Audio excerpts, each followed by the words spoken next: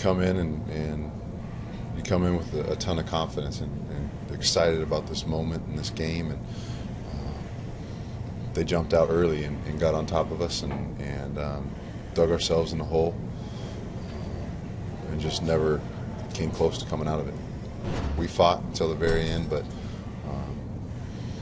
you know, it's just you put so much in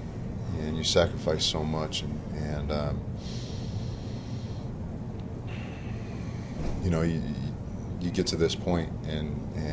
it just burns me. We put so much in, the coaches put so much in, our fans put so much in, and to let them down was about as bad a feeling as you can feel.